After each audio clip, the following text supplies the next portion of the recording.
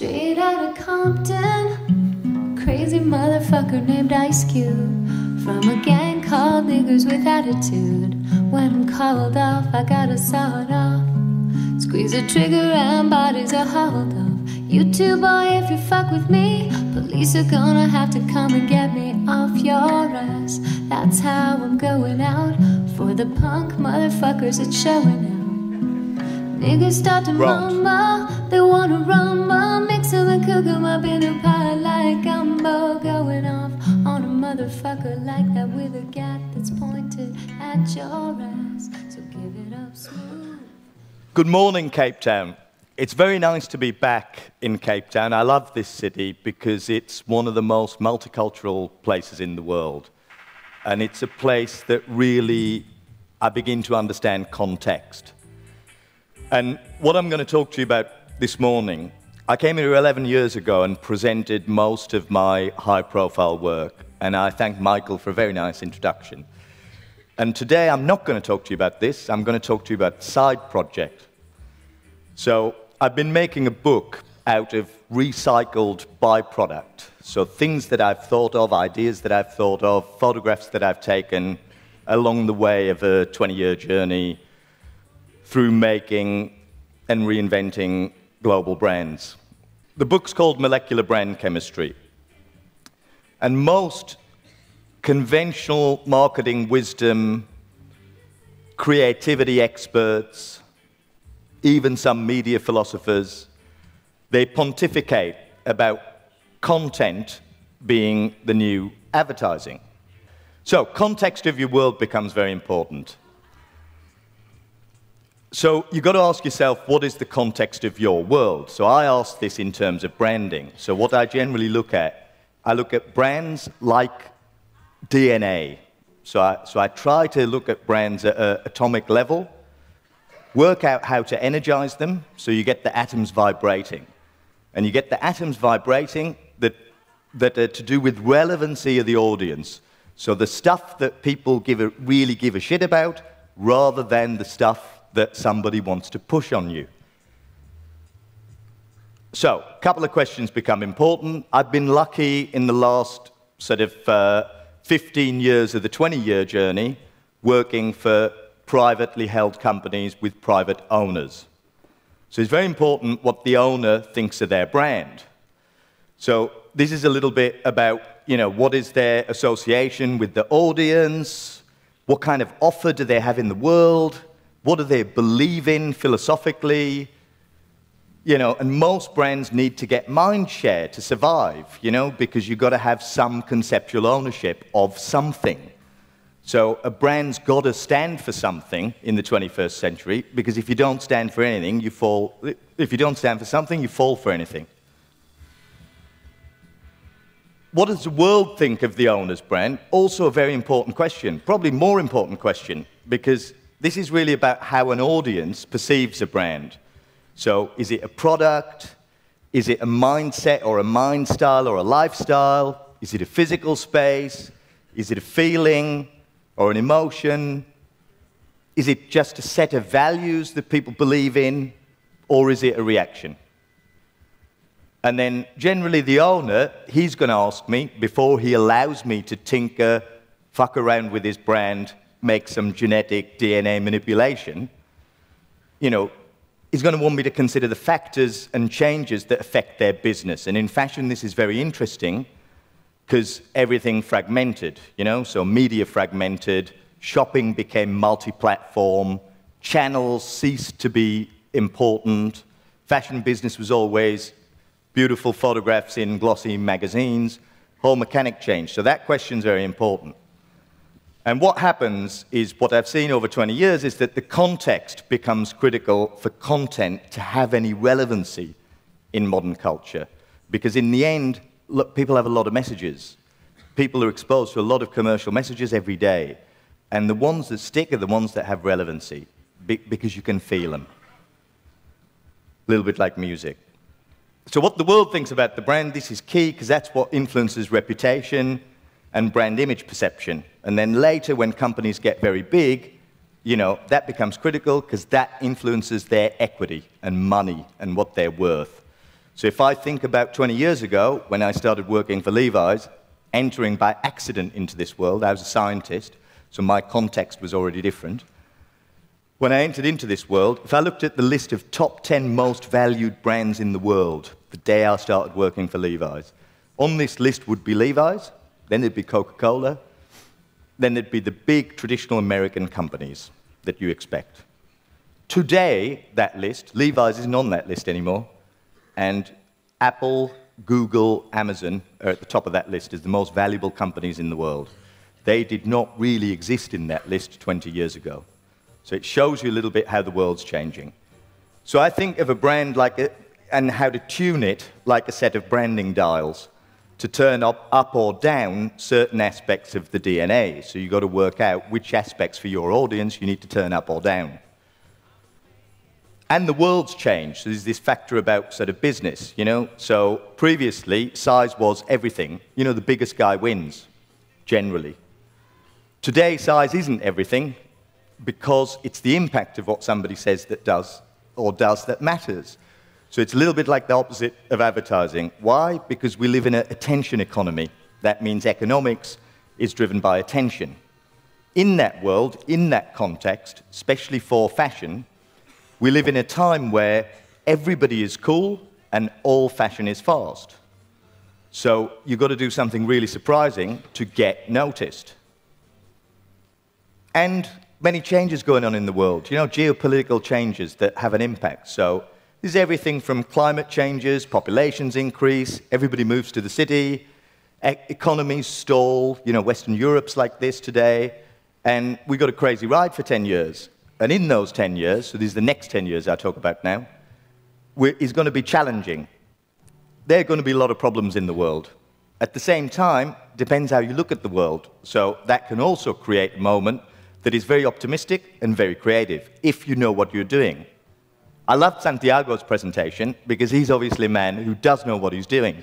And I think he understands very well how to find optimism and creativity in problems.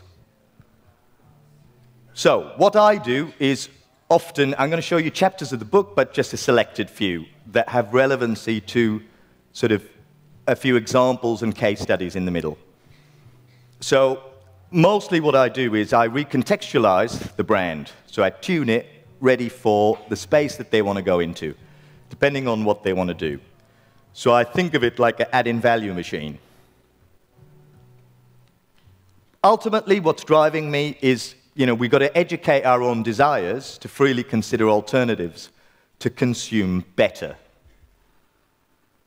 I want to show you a couple of examples now. So for 6 years, I was the global creative director at Camper, and I was making very strange advertising that was appearing in glossy magazines, and I was not using good-looking people.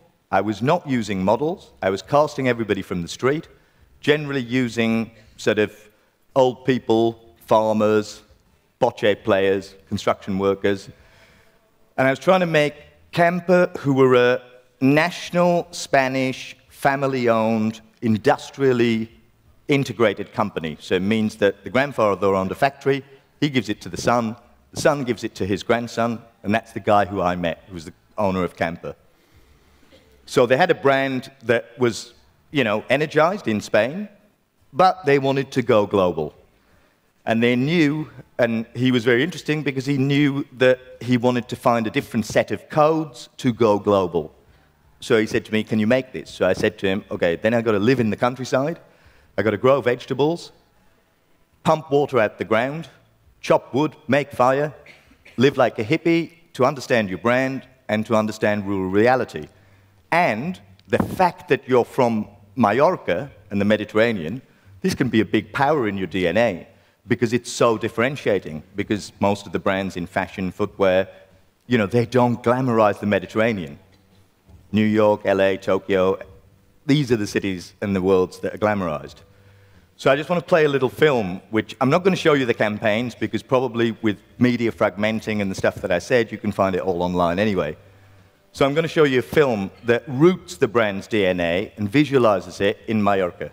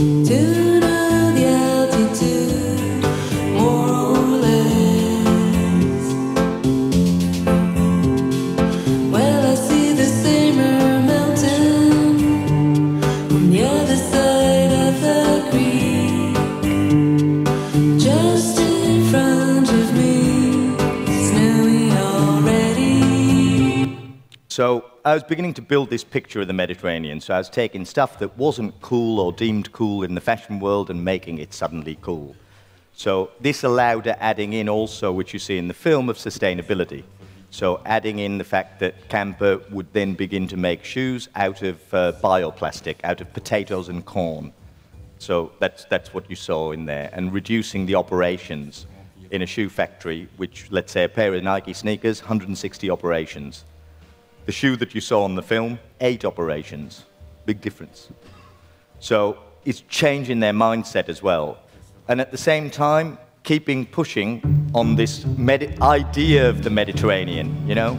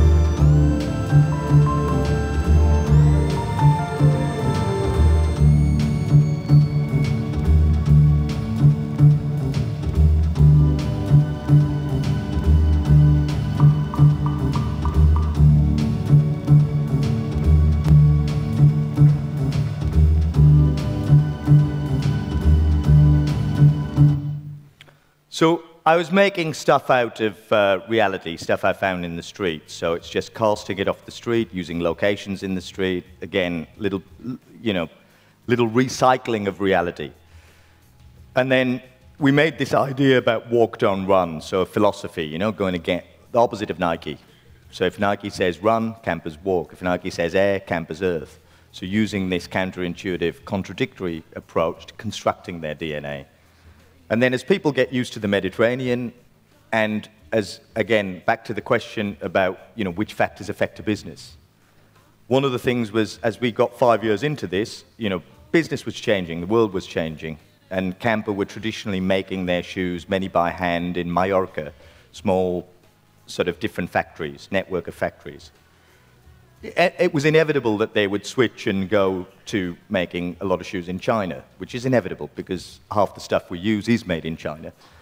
So it allowed the idea also to move into recontextualizing again that world and that idea of the Mediterranean for global reality. So then I switched all the campaign and started shooting it in the most upcoming cities in the world. So this was, at that time, Mumbai, San Paulo, cities like this that are not the Mediterranean, and then finding a similar kind of DNA. So I'll show you a switch now.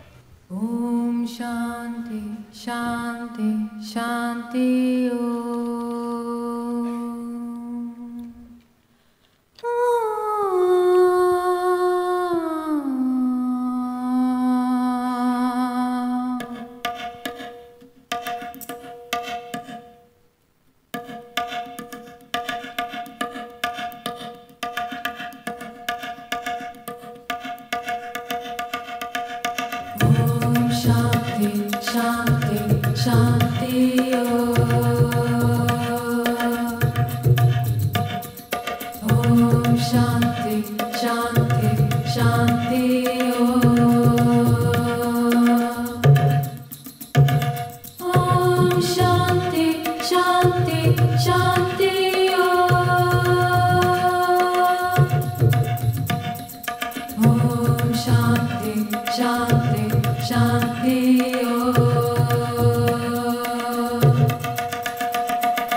So you get the idea. So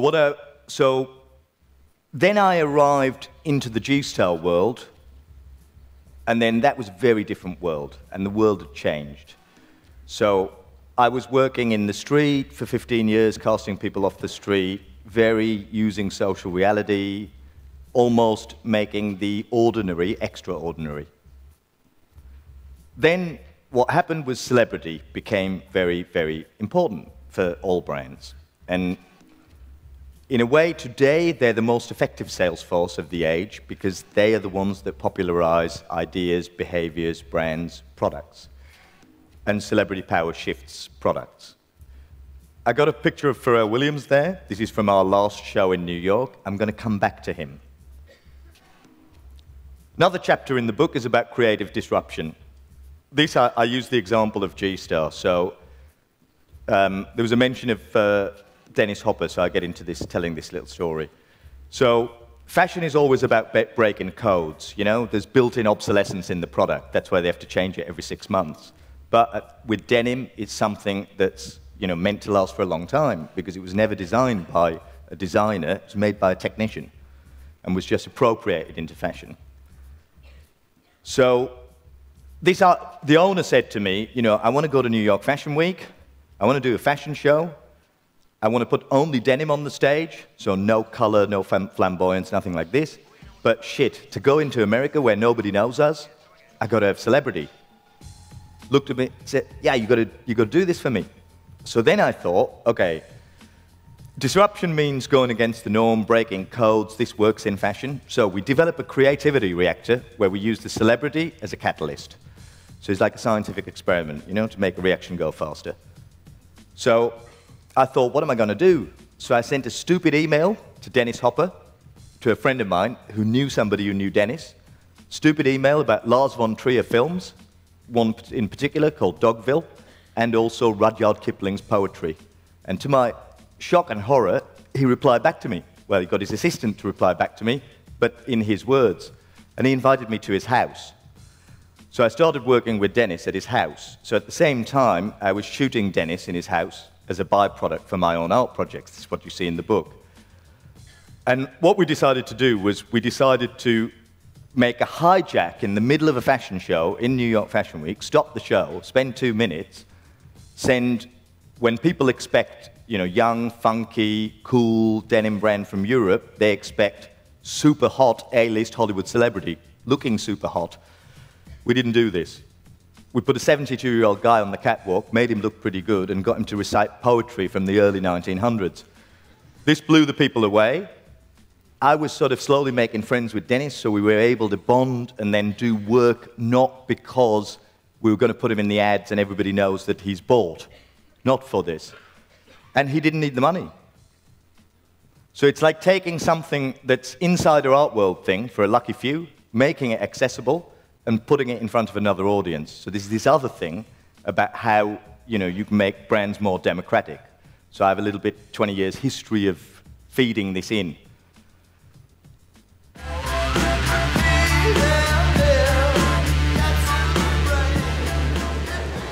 If you can keep your head when all about you are losing theirs and blaming it on you. You can trust yourself when all men doubt you, but make allowance for the doubting too. Or being lied about, don't deal in lies. Or being hated, don't give way to hating. And yet, don't look too good nor talk too wise. If you can dream, but not make dreams your master.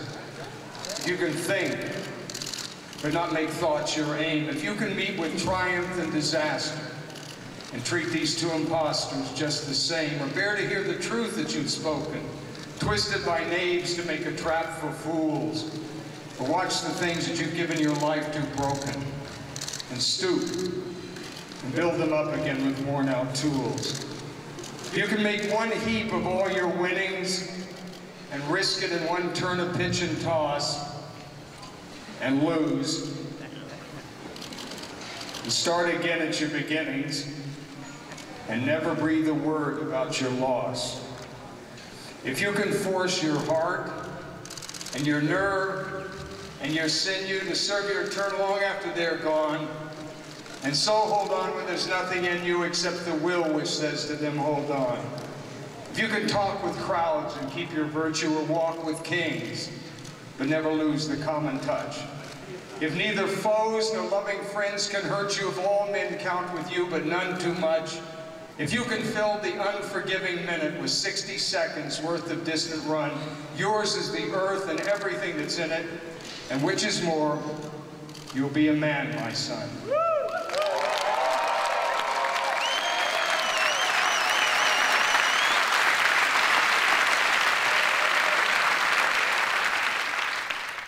Rest in peace, Mr. Hopper. So these signals became part of G-Star's brand mythology and added to its DNA from this exchange of energy with Dennis. So we just started doing more stuff together. So I'd made this idea about a virtual nightclub that went around the world that allowed DNA to diffuse with specific audiences around the world. So I would hijack different situations. So take a nightclub, cool nightclub, strip it, turn it into a museum, get it running like a museum with curators. So I did this with Dennis. One day at his house, he showed me in his garage photographs that he'd never shown, which were all hand-drawn billboard art from his photographs.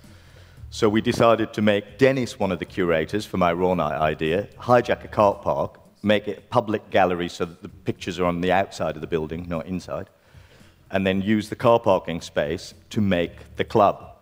Got some films from Quentin Tarantino, got Dennis's son in to do recycling art, music by Mark Ronson's sister, so you had all this clash of infotainment, creating an energy, and that energy in the brand is this idea of action plus art plus transmission, you know, understanding media to get it out. This makes change, because it changes people's perception, audience perception of the DNA.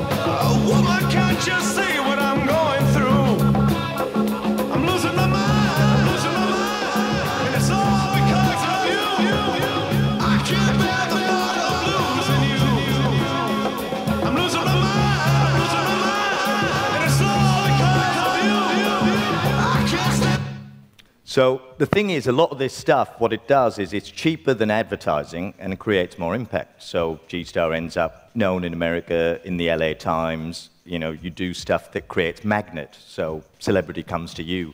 Another chapter is about how, in the future, it becomes more smart to own media and earn media rather than buy media.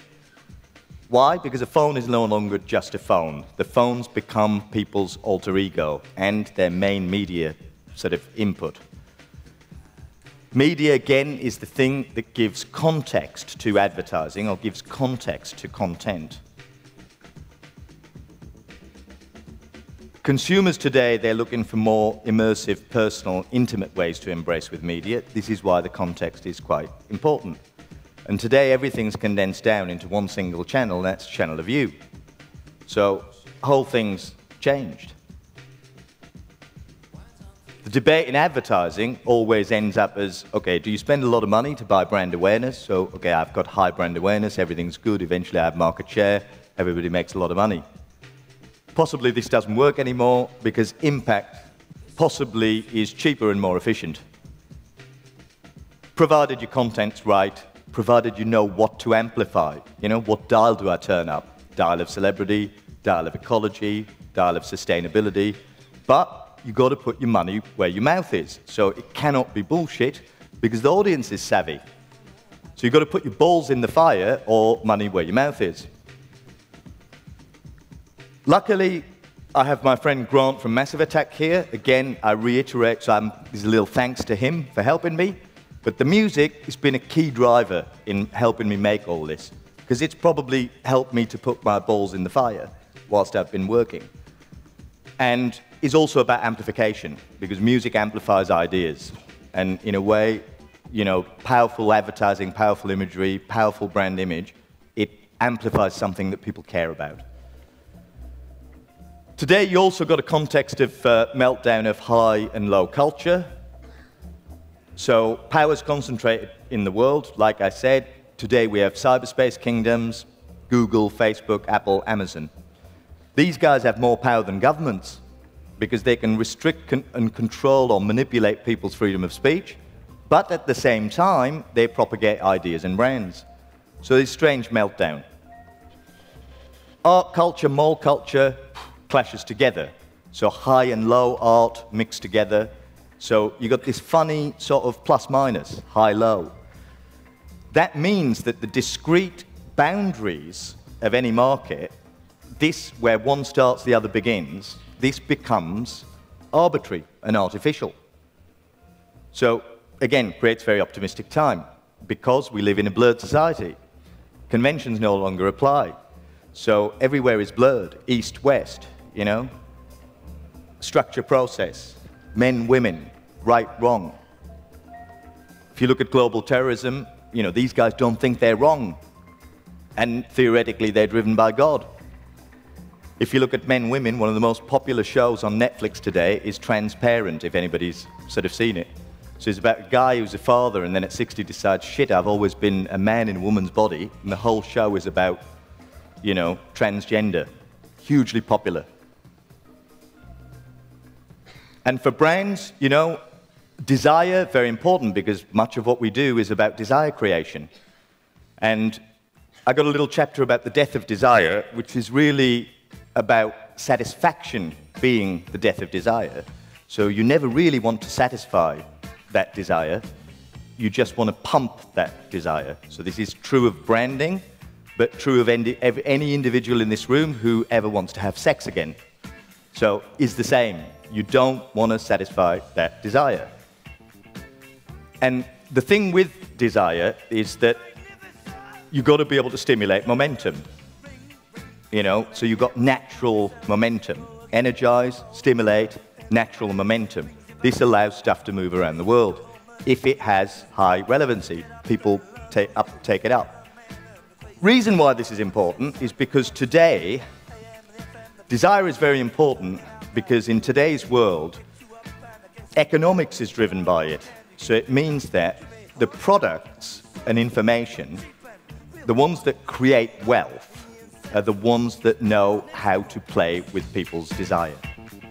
Because when products and information serves desire, this is what creates wealth and money.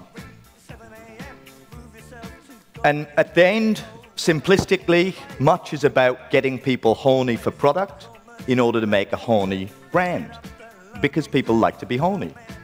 And I go back to Mr. Pharrell Williams now, who I believe in the world is, you know, we could say he's quite a sort of top of his game superstar that people think are good looking. So we made a project with Pharrell, and instead of putting him in the campaign like a bought celebrity, we decided, okay, we're not going to put you in the campaign, we're going to use elements of you as a catalyst. So we developed the world's first denim that we co-designed with him, because he is also a man with taste who dresses well, has relevancy in our world of G-Star, in order to make the world's first jeans from recycled ocean plastic. So you've got 30% of a product is recycled plastic bottles.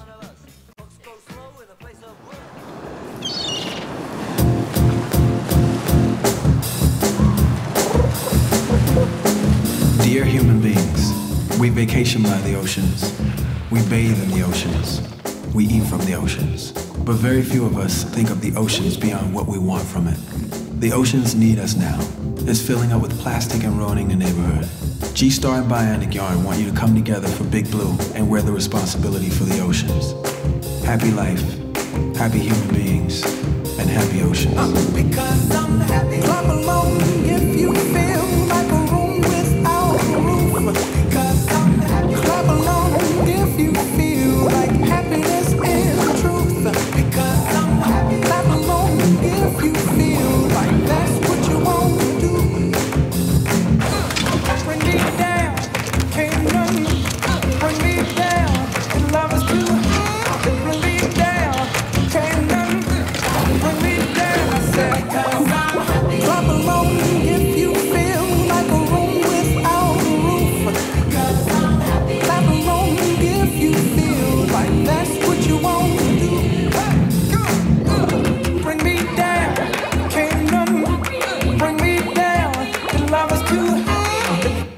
So, so you see there an example of, okay, we don't put the celebrity in the ad, we make an octopus, we have a very serious subject about ecology, we're not the authority on ocean cleanup, so we link NGOs to it, multi-stakeholder project, very complicated, but in a way, what it does is at the same time it proposes a solution where you take a problem, and then instead of only raising awareness, you put sustainability as a condition for doing business, and then you turn problem into product. The most sustainable form of design today is how you reuse waste to make new products. And plastic is a big problem.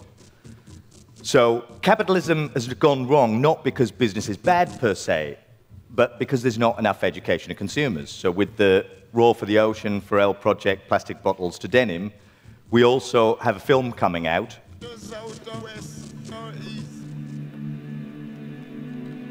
People talk about environmental issues like this is what might happen in the future. We're here. The shit's hitting the fan now.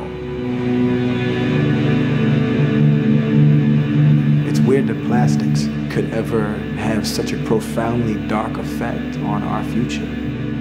700,000 tons of plastic in our oceans. That's like a resource waiting to be mined, waiting for people to profit from. When you look at ocean plastic, then you see first waste that is useless. But when you look again, you see valuable working materials. I'm really hopeful. I'm not a pessimist when it comes to this. I think that there's light at the end of this tunnel.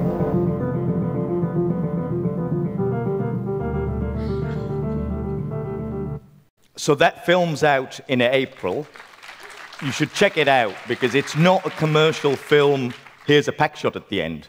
It's a film that focuses on the true heroes who are actually doing stuff to clean up the ocean and, you know, activating themselves, and it features them. So again, this time we do use Pharrell's face, but he's not the hero in that film. So I want to thank you for listening to me. I hope you enjoyed it.